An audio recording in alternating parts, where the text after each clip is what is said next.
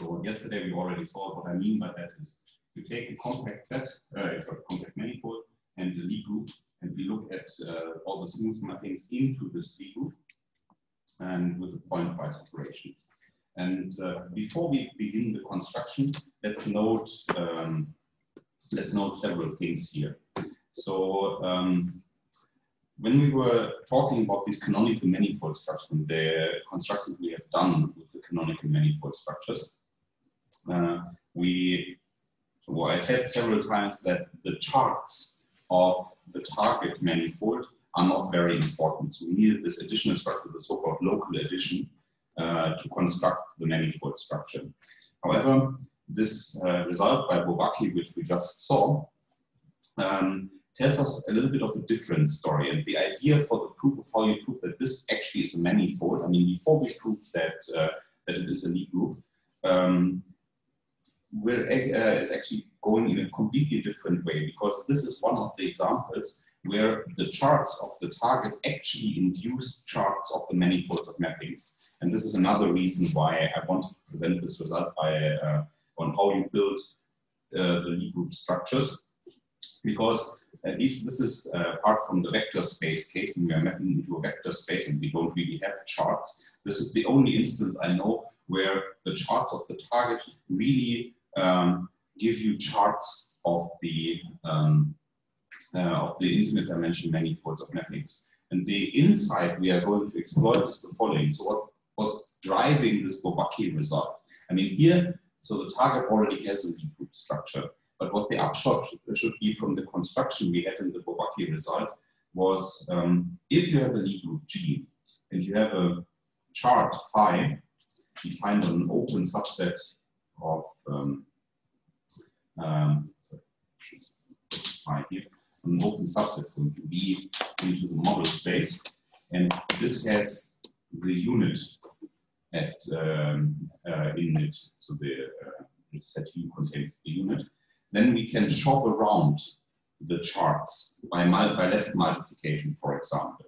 So we can look at these charts phi G from G times U, now the values in B, and what it does, it sends H to G inverse H, and then we divide by phi.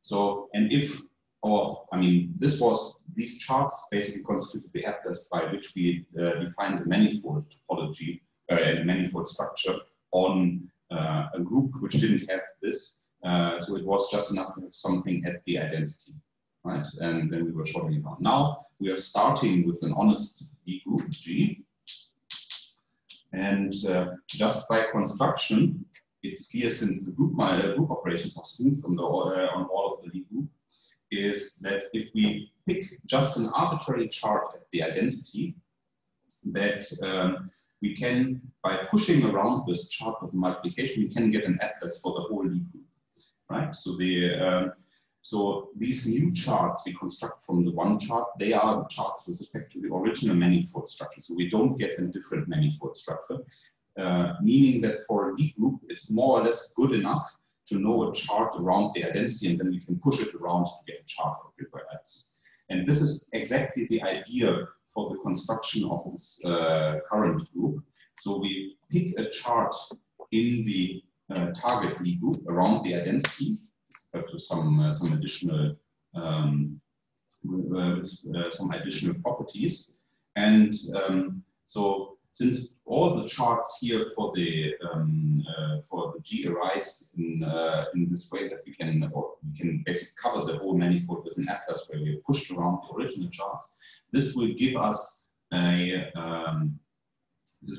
handle on how to construct a chart for this manifold mappings. Basically, we take the push forward of such a chart around the identity and construct a manifold chart for this manifold of mappings. And it will turn out in the end that in this way we also obtain a canonical manifold structure. And I've said that every Lie group always admits a local addition, right? So when this is a compact manifold, we have this statement: if we are looking at smooth mappings from a compact manifold into a manifold with a local addition, then there's a canonical construction, canonical manifold structure on the mapping space. So a priori, we could have the problem that we have now just defined two source of manifold structures. One using the local addition, constructing a manifold on this manifold, C infinity functions using the local addition, and this trick used by, or this trick from the Bourbaki result. However, since both of these manifold structures turn out to be canonical, we know that canonical manifold structures are unique up to diffeomorphism. So this is actually the same manifold structure in both approaches. So this is again one of the added benefits of knowing that something is canonical.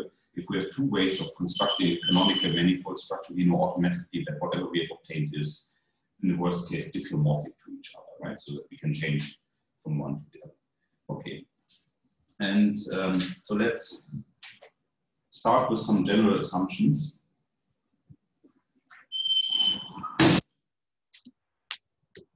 So we want some general assumptions for the rest of this section. So first we'll construct these current groups, and then we'll look a little bit into the structure. I mean, structure theory for current groups and also for the more special cases loop groups. This is a wide field. I mean, there are basically books on this topic, so we can only give a tiny hint as to why these things are interesting. Okay, so G will always be a Lie group. K will always be a compact manifold. And we want to fix a chart around the identity, which then apparently to denote that this is the identity, I put a U1 here, and this is going to U. So now fix that notation in E, and as we've seen yesterday, I can identify the model space with the Lie algebra of G. This will be later important because we also want to identify the Lie algebra of the current group. And then it will be convenient if we're already mapping into the Lie algebra. Okay, and now what shouldn't surprise you in light of yesterday that we built some local model. I mean, basically what we will be doing, so this, again, another perspective on this Bourbaki result. The Bourbaki result tells us if we have something which locally looks like a Lie group, and we have a global group structure, we can extend this local Lie group structure to a Lie group structure. Now, obviously, when we have a Lie group, we can always look at a small neighborhood, as we have done yesterday with the local addition there, so with the local multiplication in the identification of the Lie bracket. And so we can constrict ourselves from the Lie group back to the local group. And the whole point of this is, at least when we're in the situation where the Bourbaki results are applicable, so the local structure we have there can always be extended to the original Lie group structure. So we are actually not losing information by going to the smaller local picture. Okay, right, so this should get mapped to 0, and as we've seen yesterday, it's good if we can take the tangent at the identity of this mapping, and we want to have the identity mapping of, let me write Lie algebra now, because the Lie algebra is the tangent space of the identity, right? So we want that the derivative is of the right kind, and further,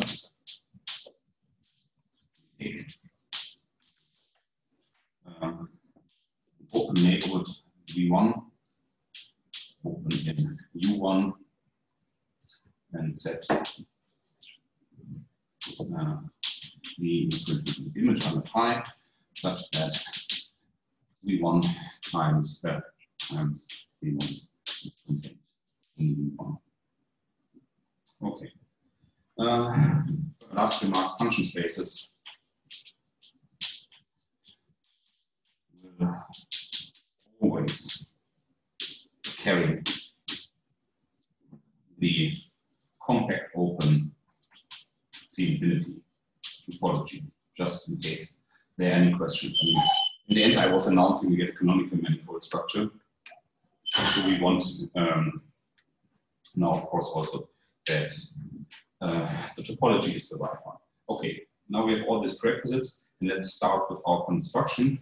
I just want to recall, I mean, this is exactly the setup we used yesterday to build a local model of our multiplication on some open subset of the tangent space, right? And just to fix notation,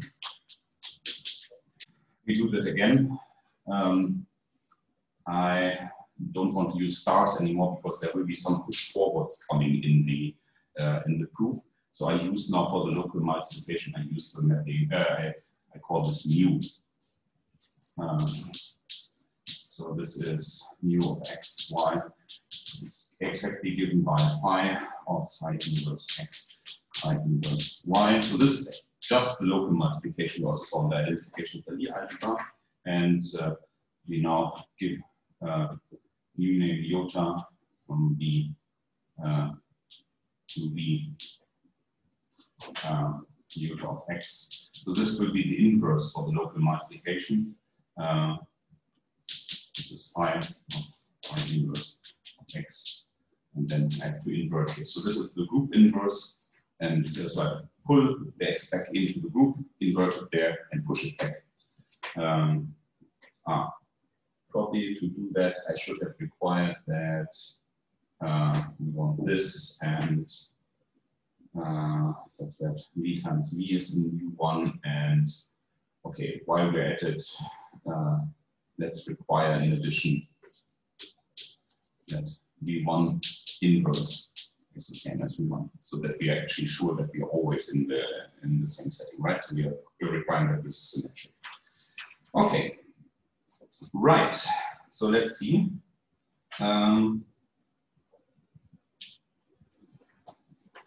Okay, so we now want to study the smooth mappings from K with values in the group. So this carries the compact open C infinity topology.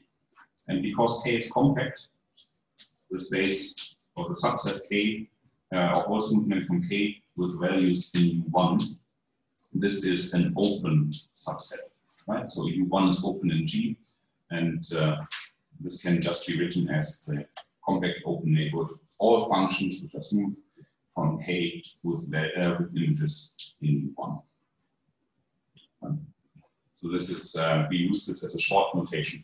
I mean, it would be more correct to use this one because, that's okay.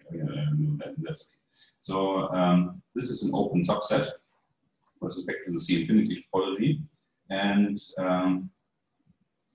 we know that this manifold here and the corresponding one. So remember, U was just this guy. So the image of U1 under phi. So this is, or these are canonical. No, sorry. The second one is a canonical manifold, right? So I'm using here that from K, going from a compact manifold to an open subset of a locally convex space, we have proved that this is a canonical manifold in, okay, so actually it was an exercise 2, so this is exercise 2, 3, 2. This basically builds on our proof of the exponential law, right? So the exponential law is important. And now we have a bijection. We have phi star, so the push forward of phi. This gives us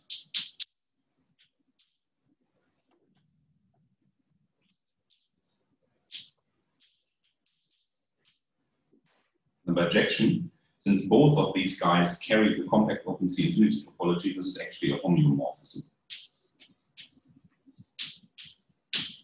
Right? So why is this a homeomorphism? The inverse is phi inverse star. Okay, and we have this proof that so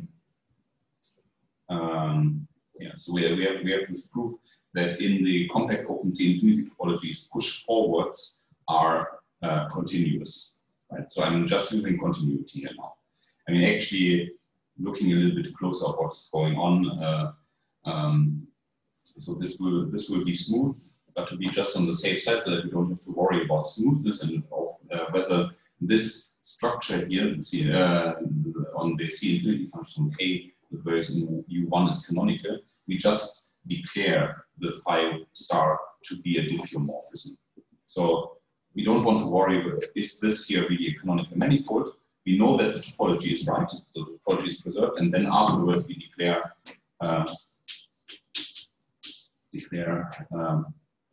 phi star to be a diffeomorphism.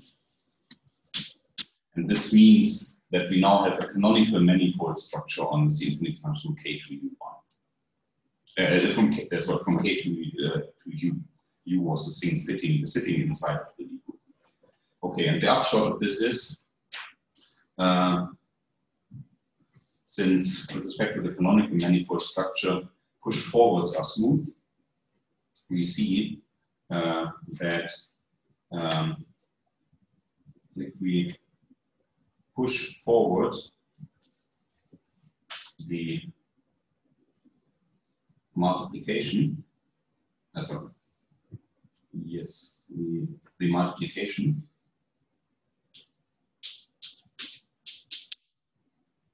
from the infinity K U times the infinity K the infinity K V1 times the infinity K V1, taking values in C infinity K U. So what we U1, so we see that this is a smooth mapping, because on one hand the manifold structure is canonical, and you could even argue, so this map, if we put it back using this diffeomorphism between C infinity K U1 and C infinity K U, this mapping gets identified with the push forward of the mapping mu, right? And similarly, the push forward with the inversion mapping of the Lie group gets on the set V1 pushed to the push forward of this mapping iota, right? And the iota is and the push forward with iota is smooth as a mapping on C infinity K C infinity K V. I mean, basically, it depends on how you want to see it. Either we say, well, because this manifold structure on C infinity K1 is canonical, we see that push forwards are smooth. The NG and also the inversion in the Lie group are smooth on if we restrict them to V1 times V1 with values in U1, and then we push forward with it. Canonical manifold structure tells us that they're smooth, or we use the diffeomorphism we have here to say, well, it gets conjugated to push forward, which is smooth on the other one, right? So it doesn't really matter what the frequency. Yes? It might be that I'm focusing on the wrong thing here, but you're saying that the C infinity K to U1 is the base in the C infinity topology, like a couple of lines up? Yes. But isn't U1 in the Lie group, and the C infinity topology or the base should be with open sets in a locally convex vector space? Well, I mean, we defined the C infinity topology also for manifold valued ones. Okay. So the trick there was basically okay. Let me just remind you of how this was defined. The question. I mean, we did it first for vector spaces, but then the upshot was, how do you define it on manifolds?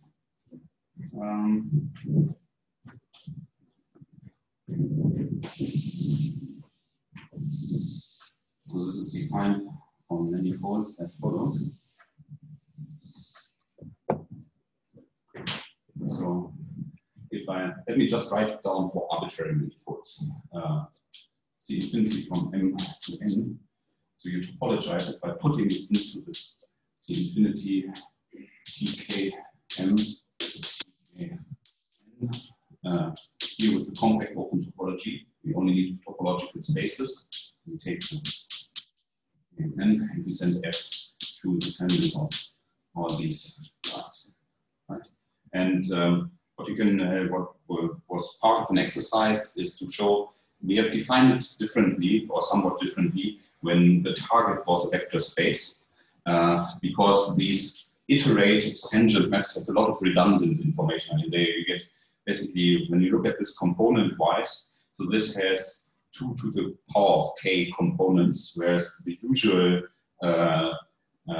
derivatives we take to define the compact open singularity topology of values in vector space only has k components. However, you can basically, by reordering and looking at the components, you see that the components of these mappings, which do not make sense in manifold setting, but in the vector space setting, those are the ones you want to be using to define the topology. So it turns out that these mappings appear as in coordinates appear as partial maps of those, and the other entries which are appearing in the TK, which are blowing up the whole thing to 2 to the power of k components, they're actually just copies of those. Yeah? So there's a lot of redundant information going on. And you can show basically that if the target is a vector space, you don't need to take those. You can just take those mappings. Okay, and so that was the compact open C infinity topology. Now we are basically set to good to go. So we have now the situation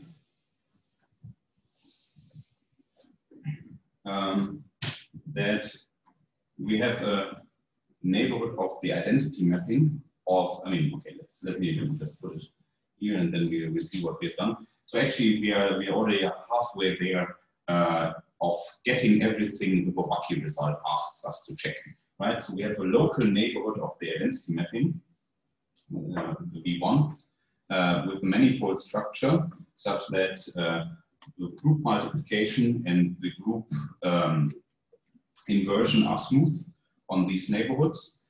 But before to see this, let me just write 3, 4, 3 theorem. So the pointwise operations turn C infinity into a Lie group into a Lie group.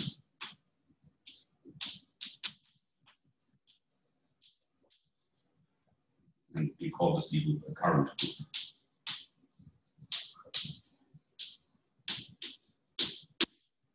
Okay, it's the algebra is given by the C infinity functions from k with values in the algebra with pointwise bracket.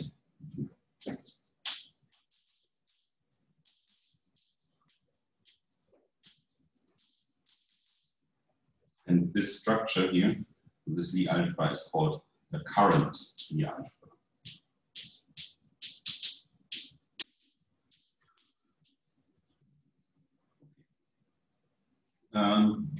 Right. So let's just, before we prove this, let's just think for a moment. So if we have the pointwise operation, that means we have pointwise multiplication, pointwise inversion of smooth mappings given the image here. What is the unit element in this group? If we take the current group, what should be the unit element of the current group?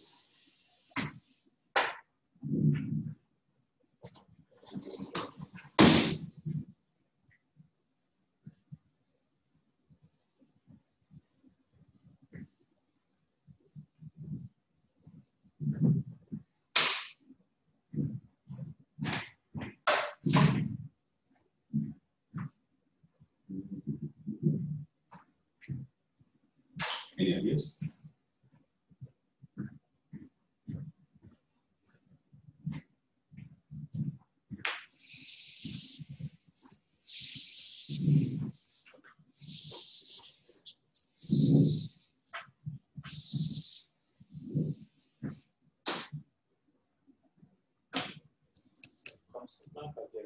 Yes, exactly. So the unit of, let's write it like this, the unit of the infinity functions prepared in the group G is the one which sends every k to the unit of G. Right. So this is the unit element.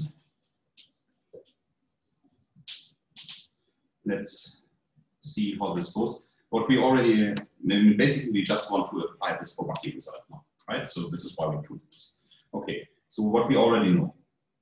We have a group, we have this, so this sits inside our current group.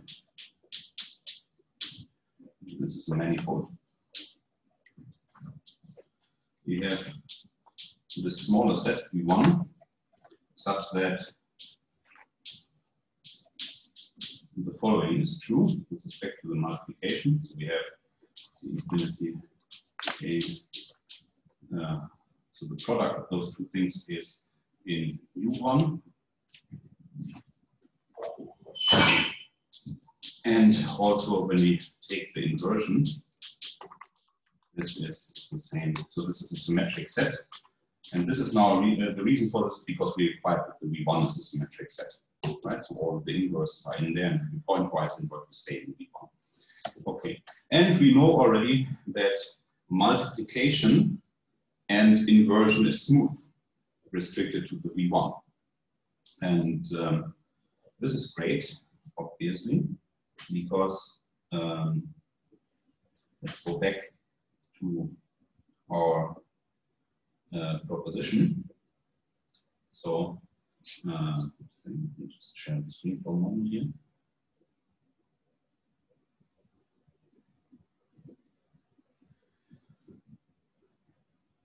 Great. So we're in the situation. We have a group, we have subsets. One, the subset V is an open subset of U. We know that the V is symmetric. We know that the product of V with itself is in U. We know that the inversion and the multiplication maps are smooth on the subset. So we already get a unique manifold structure on the subgroup, and actually we have seen in Bourbaki's proof that we get a unique manifold structure in all of the current group, such that this G0, everything which can be generated from the set C infinity k V1 is the Lie group. Okay, and we have the same manifold structures. Good. So this, so we actually already have proved that we get on some subgroup G0 a Lie group structure. Now we are greedy, of course. We don't want G0, we want all of it, right? So we now have to see that also the second part of the Bourbaki theorem is true. So we have to assume that for each G in a generating set, there is some open neighborhood such that the conjugation is smooth here and again contained in U. Okay, and let's see. I mean, the conjugation with respect to the current group is, of course, also just the pointwise conjugation with elements. So we can leverage that we already know that G is the Lie group. Let's do this. Let's see how it works. So.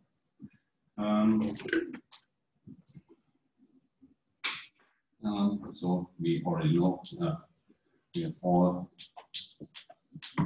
requisites of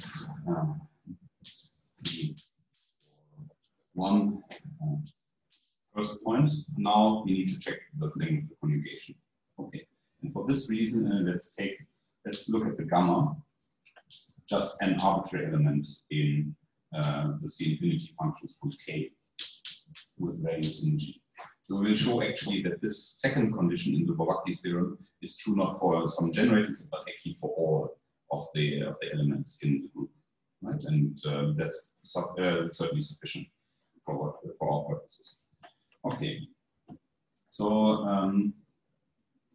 right, we have the smooth mapping, and then we have to exploit that the image of this guy is a compact subset of our target. So now here comes a little argument, right? So we will now exploit the compactness. Okay. Right. So using compactness, there exists one neighborhood. Let's call it W1. This should be open in V1.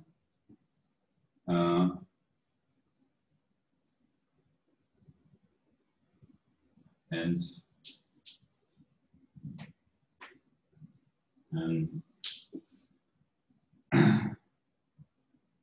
open neighborhood. So at this also gamma of K. This should sit now in the P. P is open in G. And what is the meaning of this? So what is the relation between W1 and the P? Such that for all P in P, we have P W1, P inverse, so we conjugate with these two guys, and this should then be contained in U1. Right? How do you do it? Typical compactness argument, you show that for every element here in K, in gamma of K, you find in a small neighborhood with these properties, so that this stays in U1. This is possible because because we have the unit inside of W1. Then you cover it with finitely many, you intersect them all, and then this is how you do it. And while you intersect all the W's, you take the union of these of the open subsets, and from which this is possible. Right? This all boils down to the smoothness, and actually boils down to the continuity of the group operations of the leap. It's nothing else. Okay, so that's the typical compactness argument we are not doing here. Okay, so this is staying inside of V1. Okay.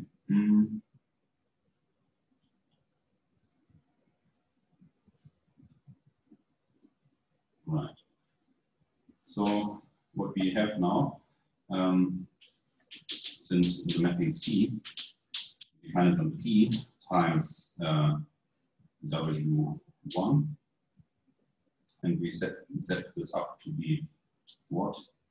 To be the mapping, going to U1, and obviously take P and we take W and send it to the conjugation with P is W. So, or in other words, this is just P, W, P inverse. So this is smooth. Okay, I mean, not much is happening here, right? Because this is just a smoothness of the group operations now restricted to some open subsets, so that makes sense. Okay. So what we can, so this is smooth. So is the following map. So we can define I have H gamma.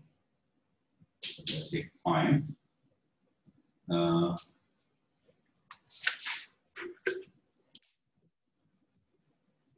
Of C of gamma composed with phi inverse. Okay. So what this is doing, basically I want to express now everything using the local operations we have here. Right? So what this is, let me show you what this H gamma is evaluated in point K and in a W. Well, in a W where W is now an element of phi of W1.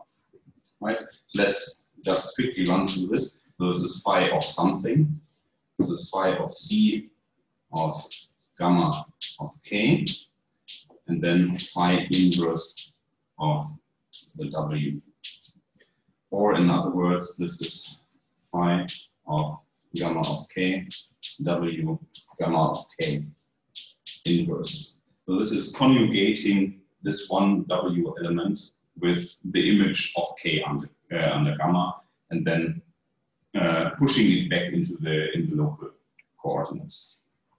Okay. Right. So why? I mean, you can argue that it's now a bit superfluous to work in local coordinates since we have this diffeomorphism. I could also just invoke the. I mean, the argument as I'm writing it down is using that C. So we have now this neighborhood C infinity K phi of W 1. This is an open neighborhood, and C infinity K of U. Originally, our canonical manifold, this was the original canonical manifold. We have declared this to be isomorphic to the C infinity functions from K with values in U1. So I'm giving you the argument now in local coordinates using this chart phi again. This is somewhat superfluous, since the only thing which is happening from the point of view of the manifolds of mappings is that I'm composing with this diffeomorphism push forward with phi, right? And okay, I mean, this H gamma is now living on, it's basically taking local coordinates, but since I have the diffeomorphism, the push forward, that wouldn't be necessary. I could just disregard using all these phi's and just define the mapping on the Lie group, and look instead of the C infinity function from K with values in U at the C infinity function from K with values in U1. This wouldn't actually change anything because I know that my manifold is canonical up to this diffeomorphism. But just perhaps it's a bit more pleasing to use this diffeomorphism to just remember where this canonical structure is coming from. Okay. Anyway, let's go ahead.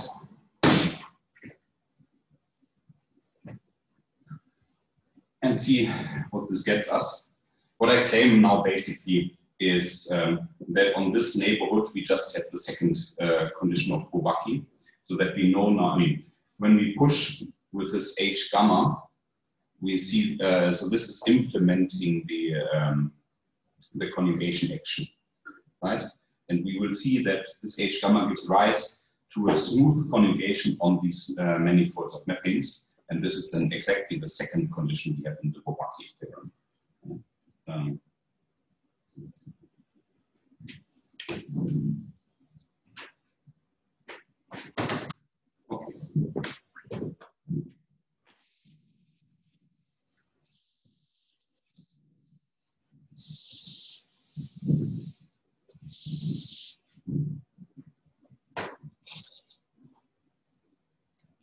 All right.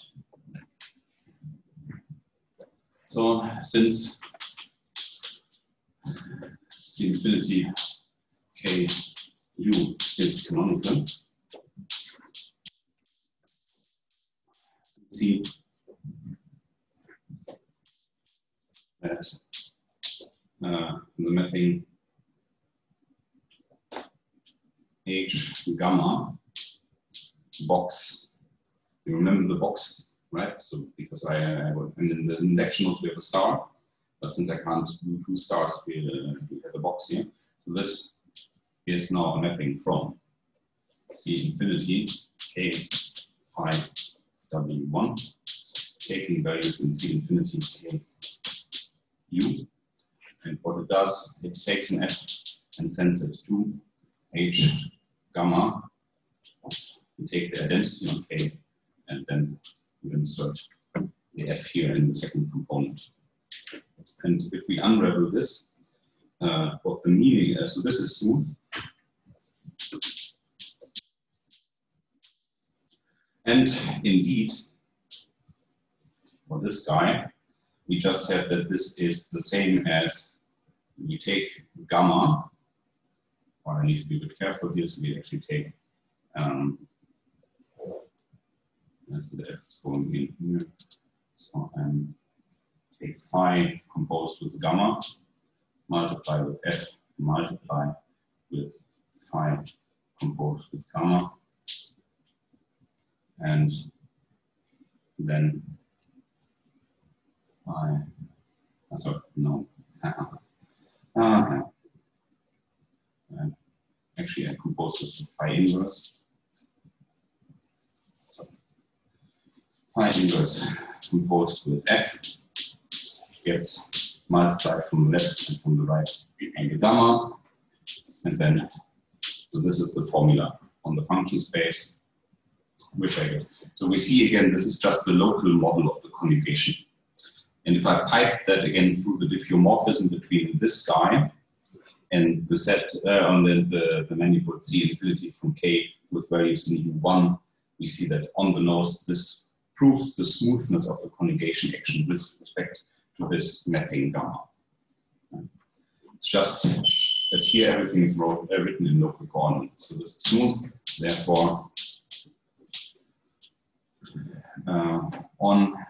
so the conjugation with the mapping gamma is now a smooth map from K with values in W1 to C infinity, K with values in U1. And thus we've shown that the second condition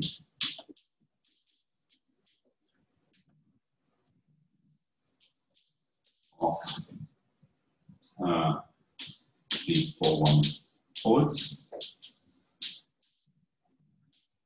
This means the C infinity functions in K to G with pointwise multiplication are the Lie group. And if you are interested in what are the charts, then it's just, so we have a chart which is just the push forward with this chart phi. Right? This is our chart, and we push this chart around using the pointwise multiplication. So this now settles at least the question whether it's a Lie group. Now we want to identify the Lie algebra, right? That was claimed in addition.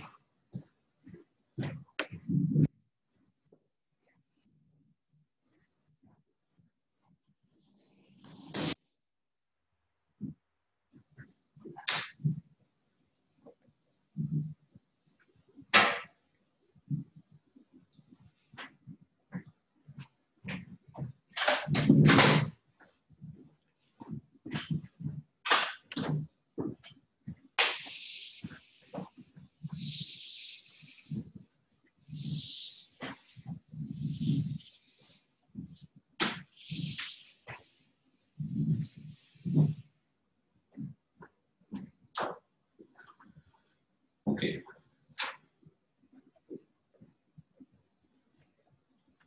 So to identify the Lie algebra,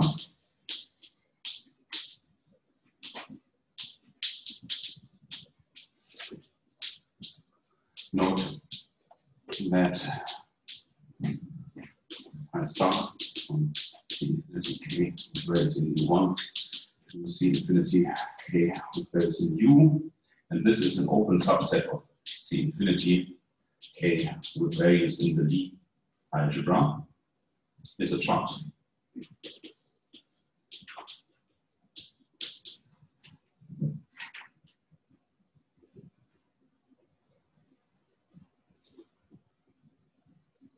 Around the identity.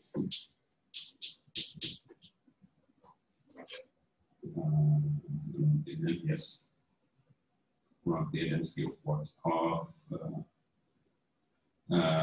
Yes, of the current group. Okay. And so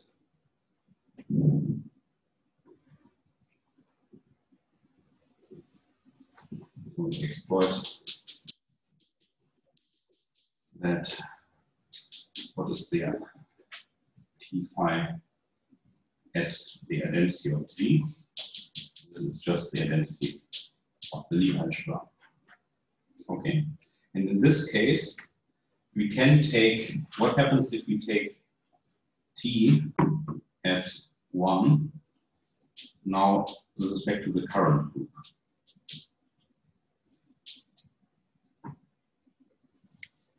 Of the push forward. Then let me cheat for a slight little moment. Let me justify this in a moment. So we know that if I take the tangent of a push forward, this is the push forward with the tangent.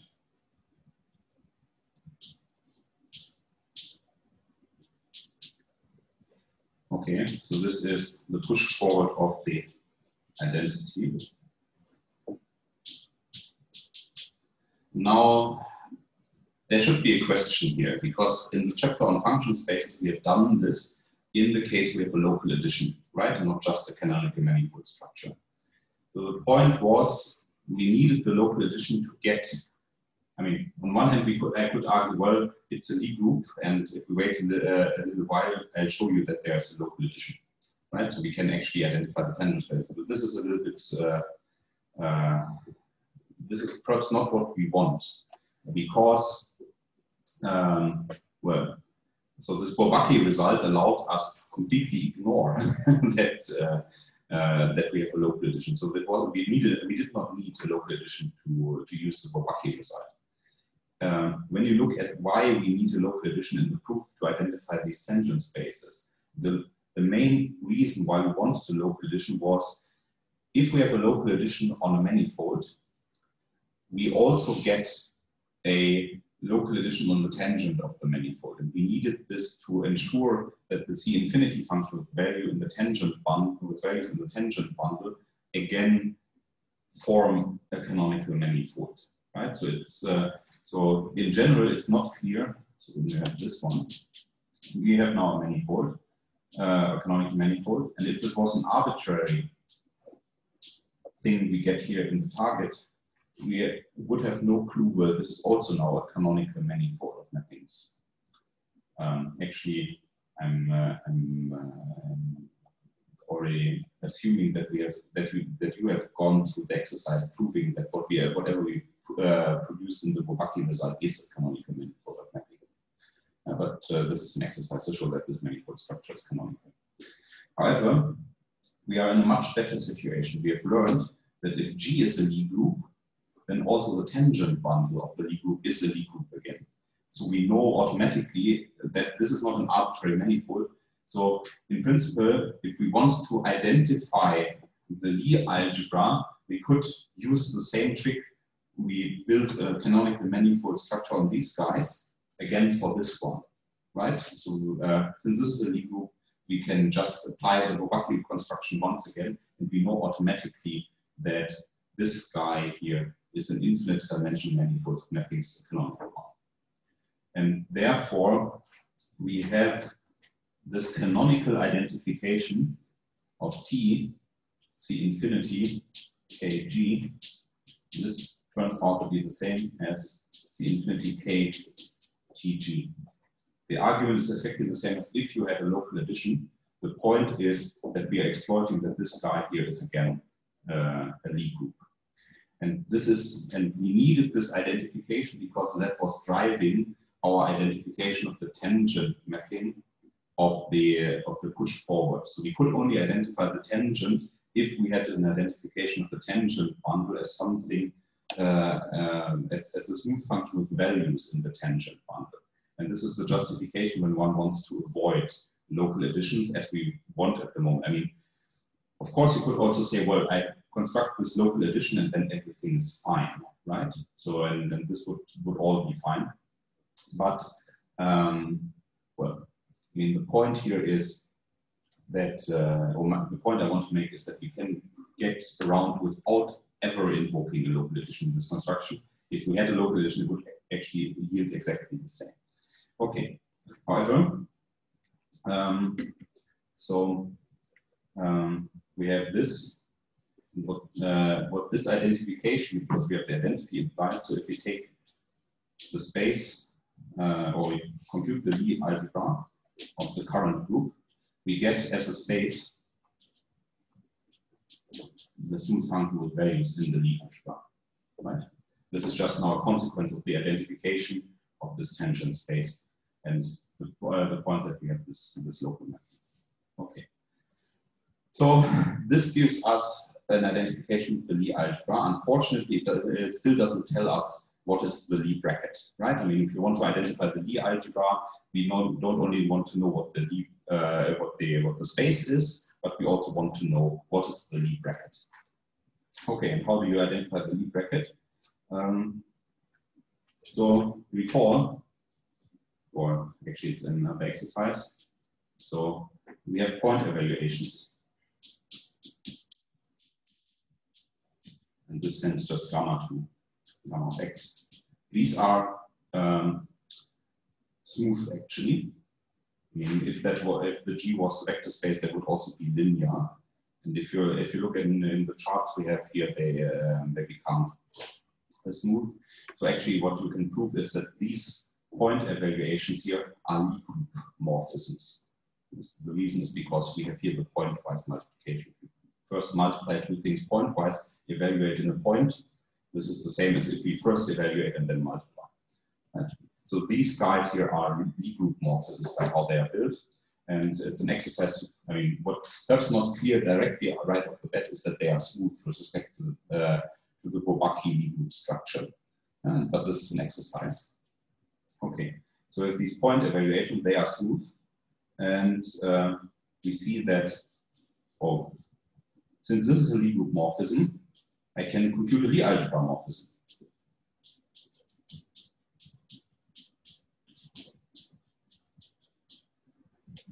And the small computation just shows, I mean, up to this identification, what is this Lie algebra morphism?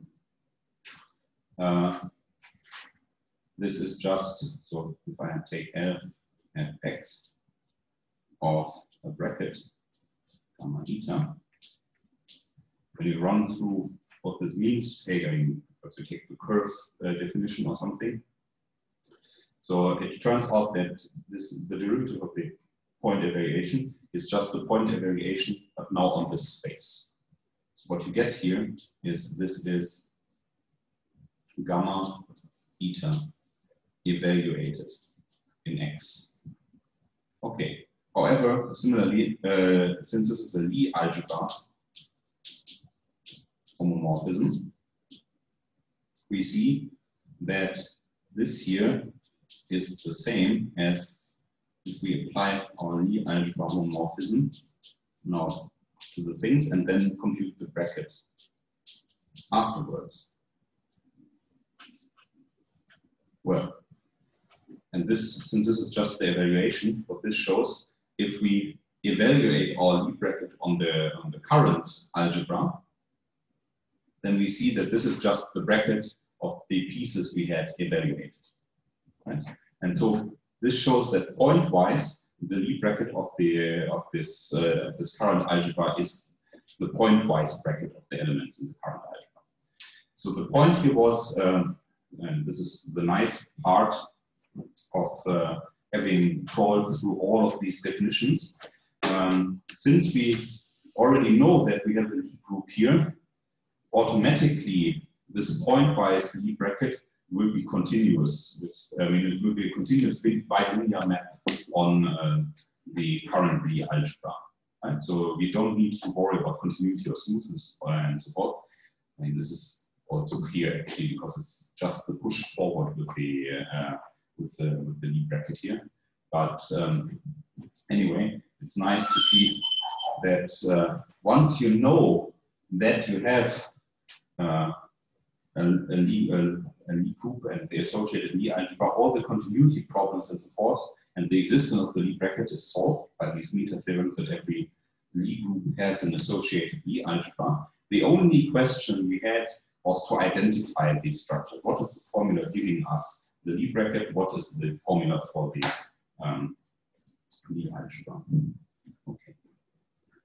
So and this concludes the proof. So we have everything we stated. We have constructed these current groups. We have constructed the current Lie algebra. There's one last statement which I want to give you about or a last general statement about, so okay, this concludes the proof, about the structure of these current groups. Let's do this quickly. And this is 3, 4, 5, the proposition.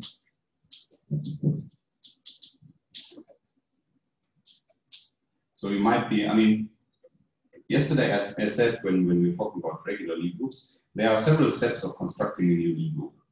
First, you want to construct the Lie group. Okay, we're done with that. Then you want to construct, want to identify its Lie algebra. Also done that.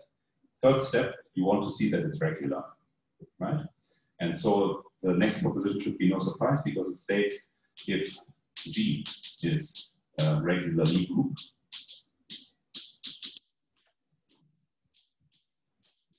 then the current group is regular. Okay, so regularity is inherent by current groups. And yesterday when we talked about locally exponential, as a consequence of this result, you will see that if the Lie group G is locally exponential, also the current group is locally exponential. Right? So this gives you a plethora of new infinite dimensional groups which are not monoton Banach spaces, which are locally exponential. And so, for example, taking things which have G is finite dimensional, then so the current group is zero. Yes. No problem. Yeah. Because something that's quite often in physics, G is just Something like SS, something. Yeah. S or S. Yeah. Okay, let me just give you the proof, which is not very hard, but we need to invoke the exponential law. One comment. So I want to use the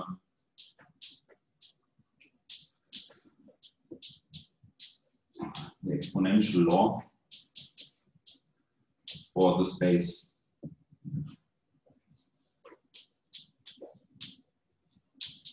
C infinity from 0, 1 with values in the current group. And strictly speaking, I mean, this is not manifold. That's not a problem. Yeah, well, one can show that this thing also. Sorry, wrong. Here I want to write this one, right? So this is a locally convex space. We have no problem. However, we haven't proved the exponential law strictly speaking for this situation because this is a manifold with boundary. It has these two boundary points, right? However, if you revisit our proof of the exponential law, the proof goes through, let's say, at least for this interval, and you can actually prove the exponential law for a compact manifold with a very general type of boundary. And in the lecture notes, you'll find the reference to where this is done in the literature. I chose basically to give you only the boundaryless version because then we never need to really talk about how to deal with manifolds of mappings on boundaries, because this is the only place where this will really once show up. And the boundary here is very simple, right? Because we have an interval just with boundary points, we don't have any complicated behavior. So at this moment, I'm just saying we will just use this exponential law without any further explanation of how you prove it. At least for this, for compact intervals, the proof is actually the same. But you can prove a version of this exponential law for manifolds with boundary also, where the boundary is, I mean, where the manifold is several dimensional and you find some boundaries. So this, again, the compactness is the important thing. Okay. So we obtain a canonical isomorphism, theta, which is of the following kind. So the infinity from 0, 1. This is now due to the exponential law. The infinity from k with values in LG.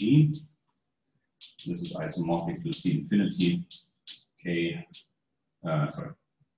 0, 1 times k with values in LG. And of course, as you might have noticed, I can mix, I mean, in a Cartesian product, I can just, well, I can flip the order of the arguments in the Cartesian product, it doesn't change. So basically, what this space is also isomorphic to, it's isomorphic to the smooth functions from K with values in the smooth functions from 0, 1, and G by applying the converse direction of the exponential law, right? And the trick is we just flip the order of the arguments here and apply the exponential law again. Okay. So what we see here is the map H. This is the small error of G. And then we, so I should have set theta here. Small error G. I pushed forward with the small error. This is something which pushes from the C infinity function with values in the Lie algebra to the C infinity functions, sorry, to the Lie group, right? So remember the small error of G was C infinity from 0, 1 with values in G, smooth, since we are regular, to G, right? And then I compose this with my map theta. So this is a smooth map. Yeah, this is a smooth map. So this is a smooth map from C infinity 0, 1 with values in the current group.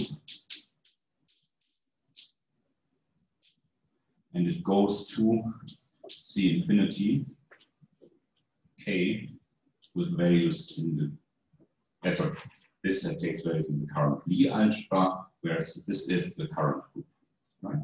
So we are just pushing forward with the evaluation up to a flip of the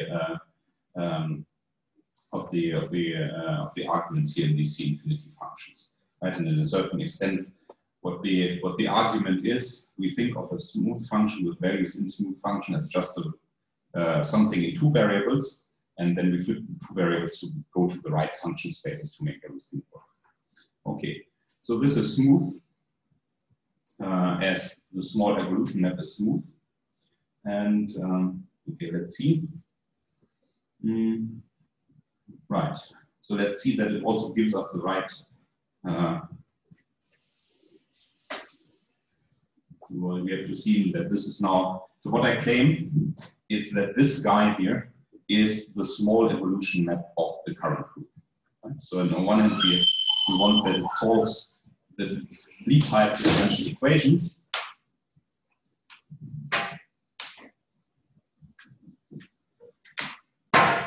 And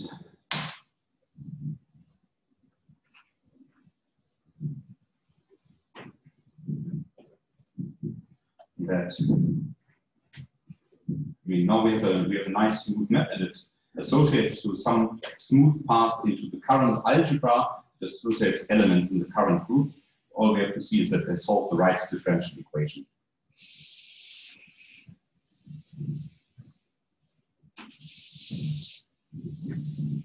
Okay. Let's see whether this is true. And I mean, the way, how do you see this? We are just using the point evaluations again to identify what we have there. As, I mean, since everything is pointwise in the current group, just letting the point evaluations loose will tell us that pointwise these differential equations are exactly the ones we expect they are. Right? So, okay, where were we? Wrong, not here. Yeah. Okay. Okay, we have again the point evaluation, the Lie group morphisms. K, G to G. That's my Lie group morphisms. So the Lie algebraic version of this was just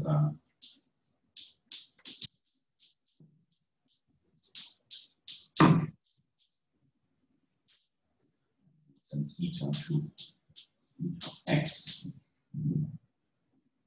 Okay. And so what happens if I take out my evaluation map on this mapping H? So it turns out that this is the same as I evolve in G. What do I involve? I take the L of X and I push forward with this. Okay, this formula might seem to be a bit mysterious now. Where is this coming from? So here we have the push forward. Let's see, are the arguments correct? Because I'm missing a theta somewhere. Okay, it doesn't matter. So so there's basically an exercise which will tell you that Lie group morphisms play nicely with the evolution map. So the evolution map has something to do. Basically, there's a formula. You have two regular Lie groups, and you're plugging in the Lie algebra morphism coming from a Lie group morphism into the evolution map, or the push forward of the Lie algebra morphism. That this plays nicely in this way with the evolution map of the other. Okay, and right. So since the aggregation maps separate the points of the current group,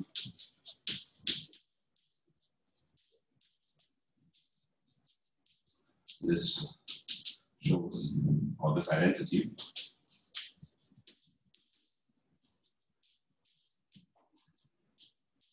that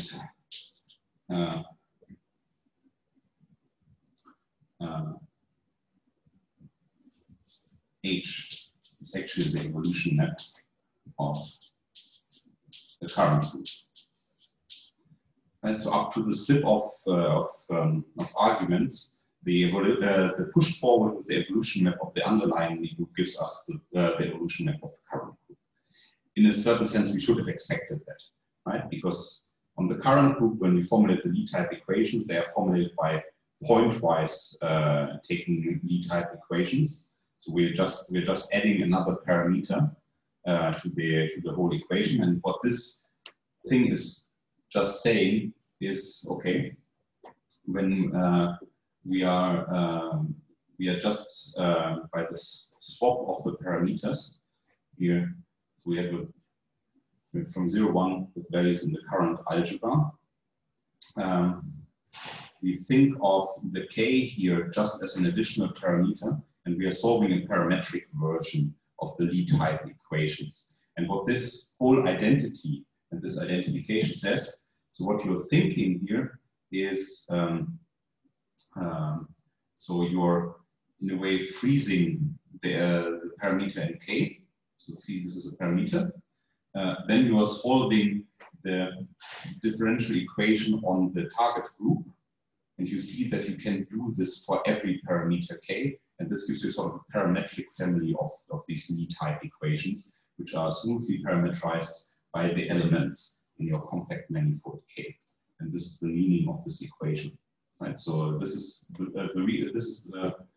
so this justifies that we really get the solutions to the pointwise the solutions to the pointwise equation when we think of the element in k as a parameter are actually or glue back together, if you want, to the solution of the Lie-type equation on the current group, right? So this is what is behind all of this argument. And fortunately, we don't have to worry about differentiability because we know from function space properties that all of these operations were smooth, so all of these transformations were smooth and so forth. The only thing which was the question, but this is clear if you go just, I mean, to see better what is going to happen, just insert some function, see what is going on. Then we immediately see that this equation here is correct. So it basically tells you that the solutions to the Lie-type equation of the current group are given by pointwise solving the different Lie-type equations in the target group for every parameter k. And then it moves back all of that. Right. So this was the last thing I wanted to prove about the current groups. There are actually a few more 2 pages actually on some special situations, namely loop groups and gauge groups. So they can be identified with a simple assumption. I mean, the loop group is just a special case where for the compact manifold K we have just the circle. So it's clear that we get this as a special case. So the nice piece about loop groups is, perhaps somewhat surprising, as soon as you write here the circle as 1 as the domain, you get a loop group, and there's a lot more known about loop groups when you compare this to the general case of current groups. So they have been very well studied. There's this big book by Presley and Siegel, which is called Loop Groups, I believe. So it's a whole book on stuff and on the representation theory of loop groups. So a lot of this known there. And the gauge groups, they also arise, as the name suggests, in gauge theories in physics. They can be identified with certain subgroups of these current groups. Since we are now at the end of today's lecture, we are not going to do this now. I will see whether perhaps I don't want to start with this next time. I will probably just produce another video. So in case you want to learn a little bit more about gauge groups, we'll just outsource this to YouTube. Right, and well. We can make some Zoom session. Sure. No, I will set this up as a Zoom session. So in case you want to listen directly to it, so there will be during one of the next weeks, I don't know when, there will be a Zoom session where I will talk about loop groups and the gauge groups, so the material from the lecture notes. And because I want to start next time in November fresh with everything Riemannian metric related. So we are now basically done with infinite dimensional E-groups, and the next time, I mean, they might appear once or twice, but in principle, the next time we are talking about Riemannian geometry on infinite dimensional spaces. Okay, so we can stop there.